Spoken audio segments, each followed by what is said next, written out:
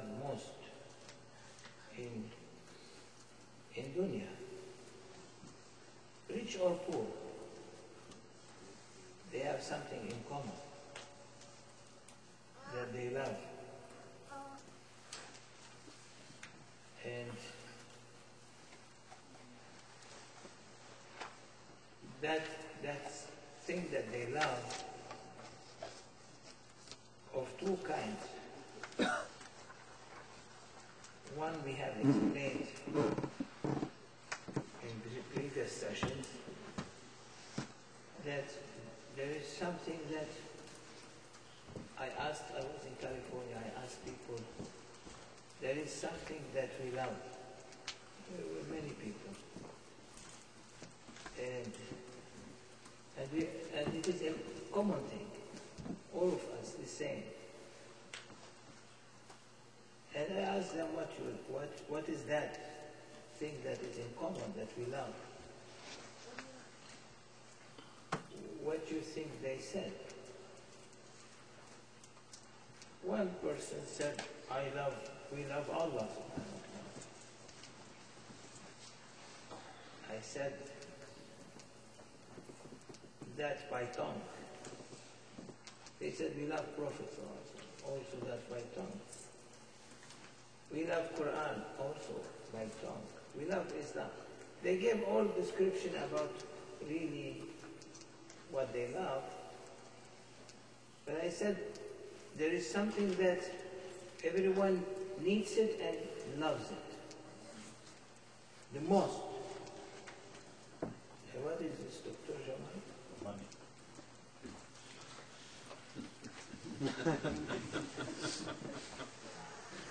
There are homeless people, they don't have money. But they love, what they love is all of us, we have it in common. We love love. Might be someone who is handicapped, mentally sick, doesn't have love even to anything, to anyone. But there is some, even handicapped has something that he loves. Like themselves? No. You need it daily. You love it because you want it daily. Food. Food. Everyone loves food. You cannot, whatever it is, you love food. Wherever you do. Even a child, Allah subhanahu wa ta'ala sent his food through his mother. When Allah gives birth, when she gives birth by Allah's order to her child, Allah sent food for that child because that child loves food, needs the food. So every one of us loves food. So what we love most, in it is the problem. And what we love most is food, so in it is the biggest problem. And that's why Prophet ﷺ said that Al-Ma'idatu Baytud Da. Ma'ida, stomach, is the house of sicknesses. Today people, as doctors, they say to their patients, don't eat this, don't eat this. They put them on diet. Because they know stomach is the dangerous thing that for human life. Because what you eat, if it is not something that it is acceptable, you might have sicknesses. So, Prophet ﷺ knew that, and that's why he said, Al-Ma'idatu Baytud Da. Stomach is the house of sicknesses. And that's why he ordered his Sahaba, saying, نحن قوم لا نأكل حتى نجوع وإذا أكلنا لا نشبع. We are a group of people that لا نأكل حتى نجوع. We don't eat until we get hungry. And when we eat, we don't eat until we are full. We eat little bit in order to keep a space in the stomach. Today we eat so much that little bit more we will vomit. You know, in old time, these Scandinavian people in Europe today, the Vikings, you know the Vikings? They used to eat and put their fingers, or the Romans put their fingers and vomit. Today there are people like that. I'm hearing that in the West. What you call them in medical term, they have a term. Tahir? Anemic? Bulimia. Bulimia. They eat and they want to vomit. They eat, they want to vomit. Because they have this idman, addiction to eat and to vomit. So, Prophet ﷺ, in order to, he knows the tricks of the ego, because this comes from the ego. He said, جاهدوا أنفسكم بالجوع والعطش. Jahidu means make jihad, means struggle against your ego with hunger and thirst. This is something big. When Prophet ﷺ says that, he said, and this jihad is rewarded more than jihad against an aggression or to defend your country. That jihad against yourself is far more higher than jihad against aggressors. So he said the only way to be able to stop our selfishness and our ego, bad desires, is through hunger and thirst. جاهدوا أنفسكم بالجوع والعطش. The struggle against yourself by hunger and thirst. That's why Ramadan came. Ramadan is you are struggling against your ego with hunger and thirst. Prophet ﷺ, who is the perfect one, was struggling, that was wrapping the stone against his stomach for 3 days, not eating. And of course, that's why Sahaba, with their hunger, they learned from Prophet, they were able, their ego was not controlling them, but they were controlling their egos. One time, one of the biggest companions of Prophet ﷺ, Abu Huraira, he came to the house of Prophet and he saw Prophet sitting and praying. Praying sitting, not standing. He was surprised, he never saw Prophet praying sitting. Came and asked him, Ya Rasulullah, today is strange, I am seeing you sitting and praying. And Prophet ﷺ said, I'm praying and sitting from hunger. I am so hungry that I cannot stand. I have no energy. That's Prophet ﷺ sitting and praying because he did not eat for 3 days. He's hungry. Are we hungry for 3 days? Even for 1 hour. Always we are grazing, sorry. We are snacking, huh? Better word. You are grazing. I'm grazing. You are grazing. He's snacking. He's half. I brought some food downstairs. Okay, go get it. So he was crying.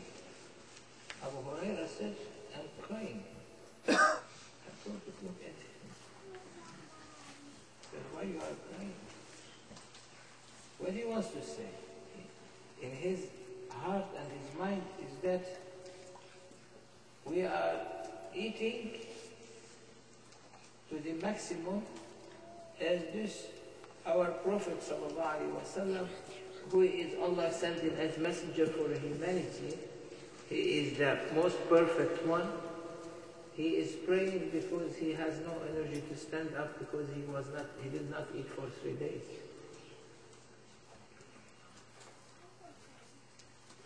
And the problem is that we are still complaining. We never say Alhamdulillah. We never say thank you, Ya Rabbi, Ya Allah. So the problem is that there are many different principles,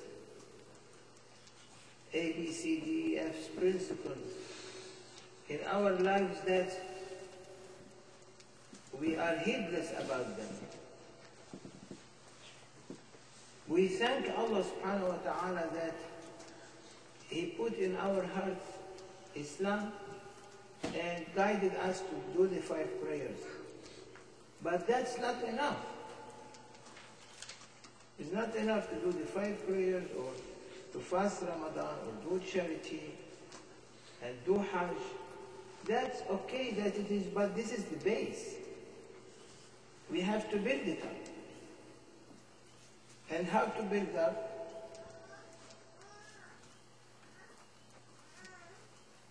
We have to look what we love most. So after food, what comes? We love most. In order, now if we struggle against food, against our ego by hunger and thirst, then we'll be able to achieve something, at least something, little bit. And that's why in seclusion, when Prophet sallallahu alaihi wasallam, prophets in general, sallallahu alayhi wasallam, all of them, they entered into seclusions. And in seclusions, they only were eating little bit food. They don't have to eat too much food. So struggling against our ego is struggling against what we love most. Someone might say, I love my wife most. You love your wife most? She's lying. You love your wife most? Salim? Nothing. You are lying. I love my wife most, I'm lying. Because Allah said in Holy Quran, يَوْمَ يَفِرُّ الْمَرْءُ مِنْ أُمِّهِ. أعوذ بالله من الشيطان الرجيم. بسم الله الرحمن الرحيم. يوم يفر المرء من أخيه وأمه وأبيه وصاحبته وبنيه لكل امرئ منهم يومئذ شأن يغنيه. Allah said, there is a day coming that everyone will run away from his father, his mother, his brother, his wife, and his children. So how you love your wife most? Everyone wants to save himself in the day of judgment. He doesn't look behind. He doesn't care for his wife or his children. He wants to save himself or herself. So then what happens? That shouldn't say the truth. You are running there, you are running away. Who does not run away? And bring all the people under his shafa'ah? Sayyidina Muhammad sallallahu alaihi wasallam. You see the difference? Sahaba, they will intercede. Awliya Allah, they will intercede. Allah will give them power. So second thing we love in our life is what? There is something we love in our lives. When you are working all day, get tired, where do you go? Go to your home to relax, to rest. Yeah? So, after food, what comes? Home.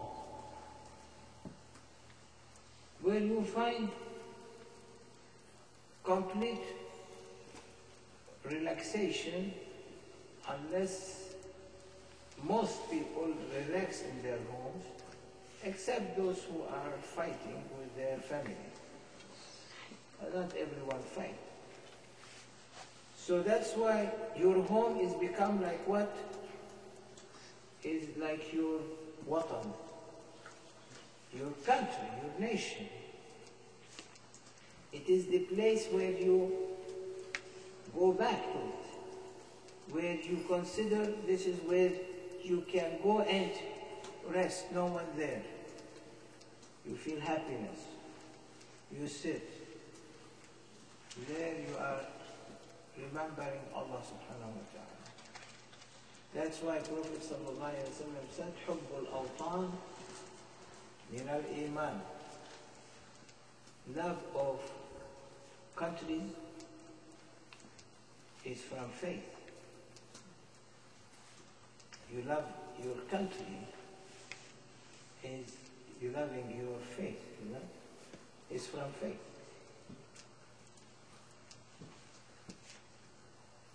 Where is our country? We describe it as home. For how many years you are going to stay in that home? 10 years? 20 years? 40 years? 60 years? 70 years? 80 years? And after what will happen? Doctor? 90 years? And after what will happen? You die. Means where is your real country? It's the grave. It's the first home for you. That's why if the grave is a paradise, you must be happy. If your grave is not paradise, then you are in problem. So our duty is to build back our grave. Today there are people who go and buy a grave. And how much they pay? How much, doctor? Depends what it is. You know. Okay, how much maximum? Israel is about $30,000. They'll bury you near the where they think people resurrect fast. You know. That's kind of a business. Will you resurrect first? How is that? For Jewish people, they go there. So it varies. 5, 10, 20, 30,000. You believe I was in Beverly Hills and they told me the grave there is $150,000. One grave. 100 today, price today. If you want to buy a grave, 100, and that's if you are lucky to find a grave in Beverly Hills because it's all Hollywood. So, if you want to be near a star or near an actor or actress, it changes prices. Beside an actor from second level is cheaper from higher level. If it is actress, then more money. So it depends. But really, I know some people that they have bought grave long time ago, like 20,000 might be 25 years ago, 20,000 a grave. Today is 150,000 a grave. Well, but what is the importance of buying a grave where it is going to be a difficulty for you? Might be that it's not paradise there, according to what you have done. You have to dig up the grave. They build it for you from cement, blocks, everything to put you there. And then might be they put you a chair instead of laying down, you get tired. They leave you a chair there and a small bed. So you can move from a chair to a bed, bed to chair. Which is true. Which is true. Because as soon as everyone goes away, after they bury the dead, the deceased, first thing Allah sent back his soul to his body. And as soon as he sent the soul to his body, that servant, abd, that person, wants to stand up and he hit the stone that's above him. And he says, according to hadith of Prophet ﷺ, oh, he now understands that he is in the grave. And then Ankar, when accused, the two angels comes to ask him questions. Who is your Lord? Who is your Prophet? What is your religion? What is your book? So we have to build that. And how to build it? It's not building it from cement blocks, but we have to build it from piety and sincerity and generosity blocks. Blocks that relate to Akhirah. And what are these blocks that relate to Akhirah? And I'm not going to make it difficult. I'm going to make it very simple, very easy. Because Islam is easy. Islam is not difficult. It's to have a good intention. As Prophet ﷺ said, إِنَّمَا الْأَعْمَالُ بِالنِّيَّاتِ. Every amal, all actions according to the intention. If your intention is good, you find good. If your intention is bad, you find bad. So that is our country. That is our watan. That is our homeland. That is our homeland. That we go to it. If our homeland become Rawdatun min Riyad al-Jannah, as Allah described, a paradise from Allah's paradises, that we are saved. Or else we are not saved. Or else we will have problems.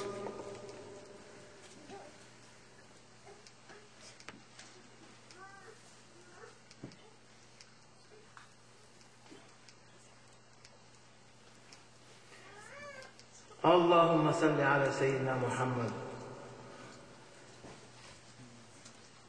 He said that, and I'm explaining from Grand Sheikh's notes. He said that al-watan al-haqiqi huwa al-lahd. The real homeland is the grave. وهو أدنى المراتب. And it is the lowest of the levels. It means the first level that you are building up. So the grave is the first level because this life is ending. So it's not everlasting. So it is not your homeland. As soon as you die, that is not anymore homeland. The homeland is the grave. And the grave is like people when you were, sorry for that expression, but when you were in Bangladesh, you had a home. Not? That home is not like the home you have here. So you have, might be a very normal home. According to your capacity or according to your financial wealth in order to put something. So you have a normal home. You begin to work, Allah gave you, you have a bigger home. And like that, you're changing from home to home until finally you are happy with one home and you make it very beautiful according to your taste. And you consider that home is your home then. Similarly, we have to build our homes in Akhirah. One after one. The grave first is a simple home. But if you were in a good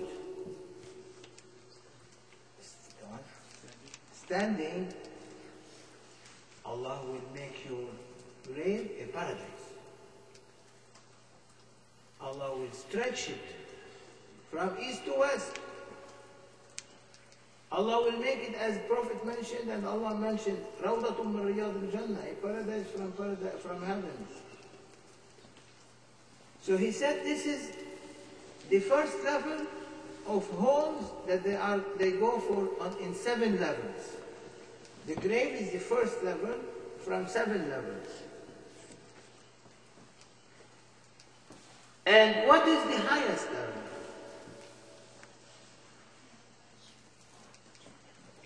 The highest level that you can reach, and it doesn't come in our mind unless we have to explain it. What we said when Allah created us in the day of promises. You know the day of promises. Day of promises. When we were souls in the presence of Allah subhanahu wa ta'ala, when Allah created us, created our souls first. Then He asked us a question, which is in Holy Quran. Alastu bi rabbikum? Am I not your Lord? What we said? Qalu bala, yes. So what that mean? When Allah says, am I not your Lord?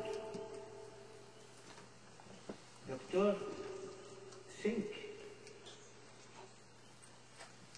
Who heard Allah subhanahu wa ta'ala's words? No one. No one. Except 2. When Prophet ﷺ went into Mi'raj and reached a place where Jibreel was not able to go forward, only Prophet went forward. What Prophet heard there was no intermediary. It was directly from Allah subhanahu wa ta'ala. Yeah? And who second heard? Is Sayyidina Musa alayhi salam. He was Kalimullah. Now we don't know, we cannot say it is Allah's words, voice, but we know it's Allah's words. But what kind of, the way of revelation that came, we cannot understand it. So we leave it like that. It's only Prophet knows and Sayyidina Musa knows. The one who was bringing the wahi to Prophet ﷺ after, who was that? Jibreel alayhi salam. He was also hearing, but was hearing the words of Allah subhanahu wa ta'ala. But he was hearing the voice that we cannot explain. We don't know what kind of. We can say Al-Hatifur Rabbani means Allah's like Hatif in Arabic. The Hatif in Arabic is like telephone in English. Hatif means something that a signal that comes to your ear. So only you are getting these signals. Prophet ﷺ getting these words, signals, and Jibreel alayhi salam, and Sayyidina Musa heard. But when Allah subhanahu wa ta'ala says in Holy Quran that in the day of souls, when we were souls in His presence, He asked us, Alastu bi rabbikum, am I not your Lord? What kind of voice we heard? It's an honor. It was an honor for human beings to hear. There was no, at that time, Muslim and non-Muslim. We were all Allah's servants. And we were all believers. Allah said, am I not your Lord? What He said in Holy Quran? We answered, yes, you are. That voice, that signals that you heard and you answered, that yes, you are our Lord. You think the one who heard that signal, he was honored. He was honored to be dressed with that manifestation. Do you think that beautiful manifestation that overtake us by hearing that very beautiful sound and signal that today if someone is playing music a little bit, people begin to be what? Drunk are the good ones. They become drunk. They become so happy that they feel their goosebumps coming from drumming and from singing and doing this and doing. Isn't that? When someone recites qasida praising Prophet ﷺ and some people drumming, you feel your goosebumps. Goose what? Goosebumps. They are happy. What you think about you are hearing that in the day of promises? Do you think that when Allah dressed you with that beauty, is going to dump you to hellfire? Whatever you have done, when you said in Allah's presence, you are my Lord, you are real muwahhid. Really you said, you reach maqam al-tawheed.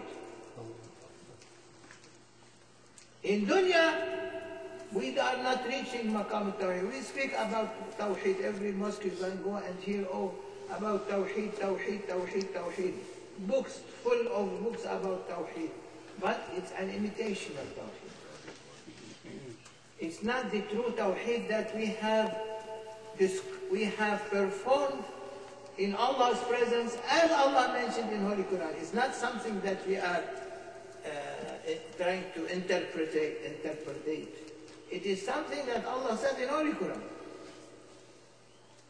So that's why He said, the first level on the grave is a level of 7 levels. The highest is maqam al-tawheed, is la ilaha illallah, Muhammadur Rasulullah. He said, you will be able to reach التوحيد الحقيقي في عالم الميثاق. The real tawheed in the world of souls. When we were souls in Allah's presence, we brought the tawheed, we expressed the oneness of Allah subhanahu wa ta'ala in His presence, in His divine presence.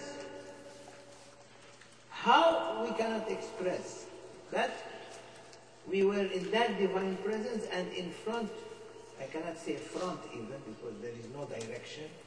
In that divine presence, we were able to pronounce kalimatul tawheed. Our Prophet sallallahu alaihi wasallam said, "Man qala la ilaha illallah, dakhala al-jannah." Whoever say la ilaha illallah, enter paradise.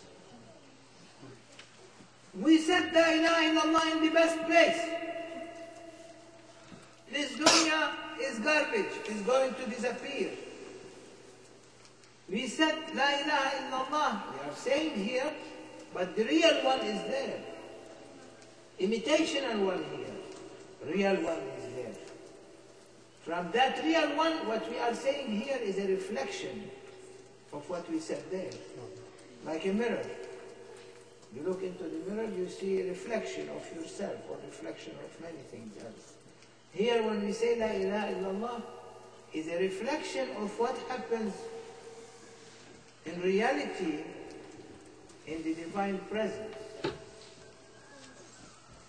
So everything that comes from us here to build up, back up, our real homeland. Our homeland is that day of promises. That is our homeland. That's what he wants to say. He wants to say that Hubbul Awtan min al-Iman, the love of homeland, is from faith. That homeland, that from faith, is the day of promises, and the day of when we were souls in the presence of Allah. That's where we are going to go back. That's where we have to build it back up in order to reach that level. So Islam came, what Jesus came with, what Moses came with, what Islam came with, what Prophet ﷺ came with, is to take us back to the reality of Iman, to the reality of Tawheed, to take us back to that homeland where we are missing it. Awliyaullah, why they go into a state of trance? Because their heart understands the reality that they want to go back to their homeland. This is not their homeland. A grave is not their homeland. It's the first level for their homeland. It's like you move from one place to another in grave until you reach really the homeland. There are people who, when they die, immediately they reach their homeland. They have vehicles. They prepared in their lives vehicles for that. So what we need to do for reaching our homeland back in the day of promises in the presence of Allah is to have vehicles. And these vehicles are the good manners, good behaviors and good manners.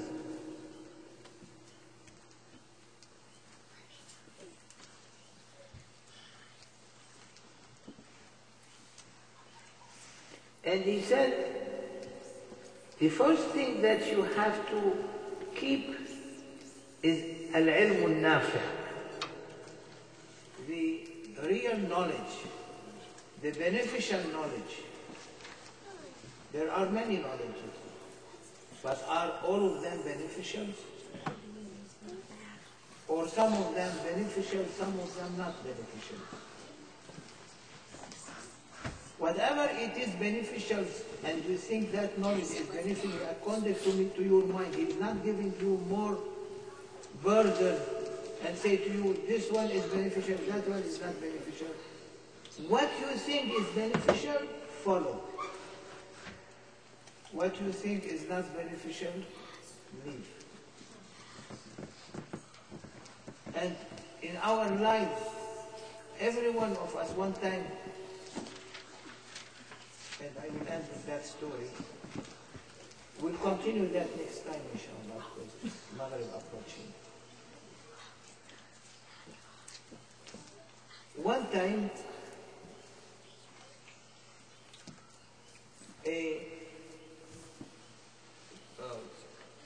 Sheikh Nazim's Sheikh, our Sheikh, Grand Sheikh Abdullah Faiz Darstan, he is living in Damascus in a mountain, high above the grave of Muhyiddin ibn Arabi, above the mosque of Muhyiddin ibn Arabi. You walk 15 minutes walking up on the mountain, he is there. His house and now his mosque. And always in his meetings, he has scholars comes to listen to him. Scholars, not normal people, educated people. And one time,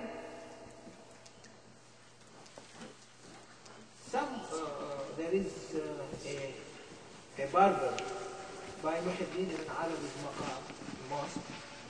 You need to go visit that area, that place, inshallah. Did you go there? It's nice. Syria, Sham is very nice. You see Ahlul Bayt, you see family of Prophet, you see the children of Prophet sallallahu alaihi wasallam, his daughters.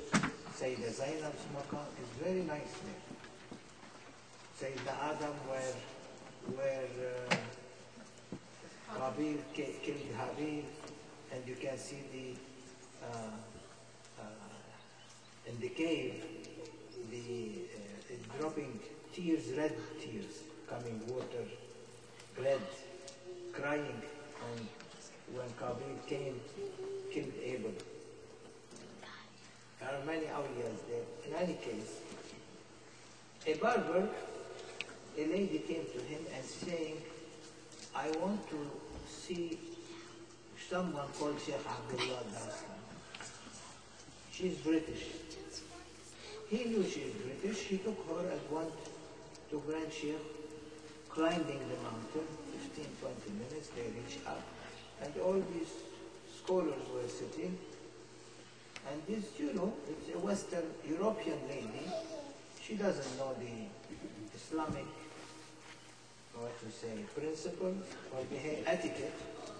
She came to Grand Sheikh and kissed him from his cheeks here and cheeks there, holding his hand and sitting beside him, leg by leg. And she told him, I want you to teach me ilmun nafi', beneficial knowledge. All these scholars going crazy now. How this lady is coming and kissing the sheikh? Which sharia then? It's not accepted.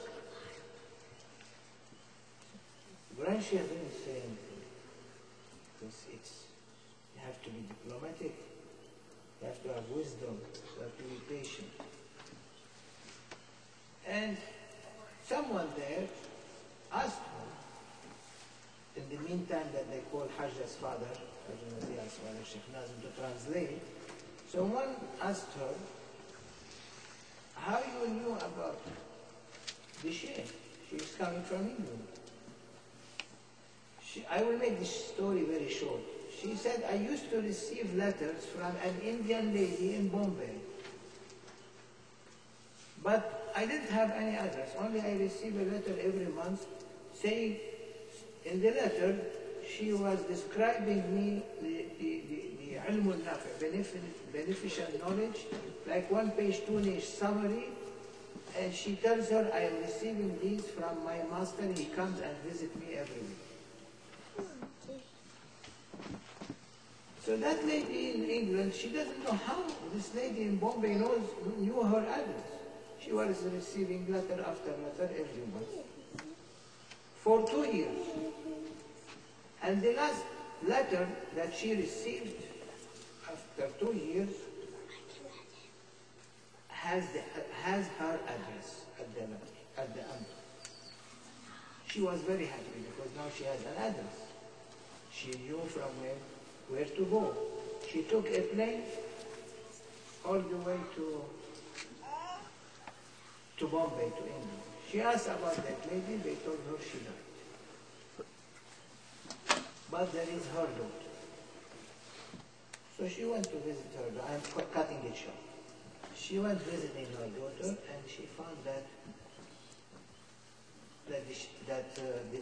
her mother died, and the daughter told her, yeah, there was someone, a sheikh, used to come every week, give her a lesson and go. She said, who is that sheikh? She said, I don't know. But I have his picture, and behind his picture he has an address. So they gave her the picture, and there was the address of Damascus, and it was the picture of Grand Sheikh. 2 years. He's going and coming. Every week going and coming. So they were looking at her in these scholars and saying that Sheikh never left here.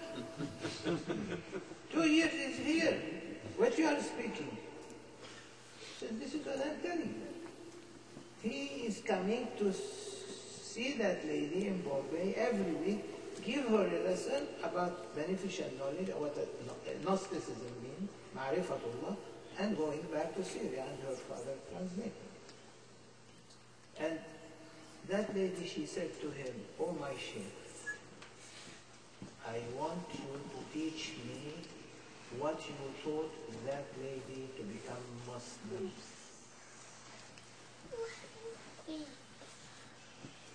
And this is the first time she meets with him. She has the picture, she has the address, she has the letter.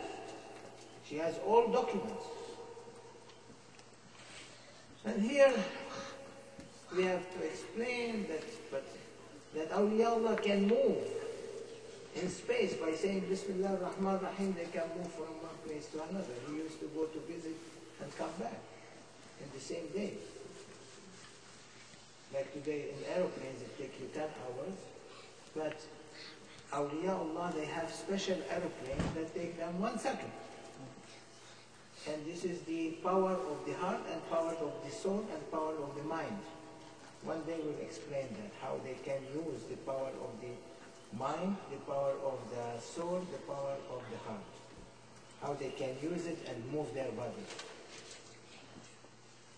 So he told her, "Look, I have 3 things to you, and this will be enough for you. First, you have to accept Allah subhanahu wa ta'ala and accept Sayyidina Muhammad as his messenger. Say, Ashhadu an la ilaha illallah wa ashhadu anna Muhammad Rasulullah. Second, you have to know the time of prayers, Fajr time, Zuhr time, Asr time, Maghrib time, Isha time, and make 1 sajda. Say, Ya Rabbi, you are my creator, I am making sajda for you. Third, before you sleep, you make istighfar and say, Ya Rabbi, I forgive everyone." These are 3 things that now I am getting from heart of Prophet, and I am telling you, you don't need to do more than that. All these scholars weren't angry. They say, what is this? Where she has to pray, she has to fast, she has... She said, it's my duty. She's coming to see me, not to see you. She took that and went. She stayed 2-3 days visiting her. After 6 months, she came back and she said, "Yeah, oh my Sheikh, I need really to become Muslim." Then he gave her the prayers, he gave her fasting, he gave her to make charity, make hajj, and make salah. So everything has to go slowly. This is ilmun nafi'. This is a real knowledge that has light with it. So when he gave her the 3 things at the beginning, he knew that her heart cannot take more. He cannot put the load of the truck on the load of the car. It's impossible. He has to put it slowly. When she was able to take the load of the car, then he will be able after 6 months to give her a load of a truck. Unfortunately today our scholars cannot understand this system. And that's why Prophet ﷺ, when he came, and everyone knows in Holy Quran that he did not prohibit drinking first. Slowly, لا تقربوا الصلاة وأنتم سكارى. You want to be drunk, okay, but don't pray when you are drunk. And slowly, slowly he forgives. May Allah subhanahu wa ta'ala forgive us and bless us and make everyone happy. And may Allah support us and cure every sick person. And make people always healthy, especially those who are faithful to you, Ya Rabbi, Ya Rabbi. And faithful to your Prophet Sayyidina Muhammad, and faithful to each other, and those people who are helping. May Allah forgive anyone who is sick or his family is sick. May Allah forgive them and cure them all. Al-Fatiha.